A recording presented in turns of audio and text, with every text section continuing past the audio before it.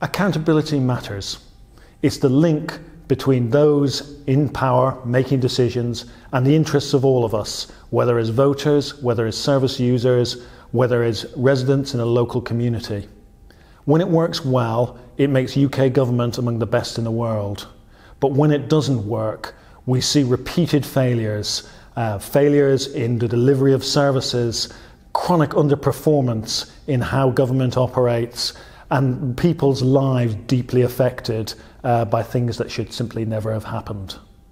In this paper, we look at 3 underlying causes for weaknesses in accountability. In Whitehall, where conventions which date back hundreds of years leave particular gaps which allow accountability not to operate.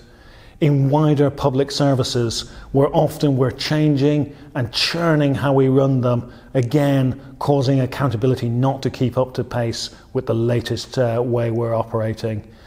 And in the culture that surrounds accountability, a culture of blame, a culture that makes people protect their own backs rather than having the frank and open discussions that are necessary to figure out how to improve the services we all rely on. Have a look at the paper, see what you think. We've included some suggestions about how we might improve accountability in the UK, but really what we most want is your ideas. So please do get in touch.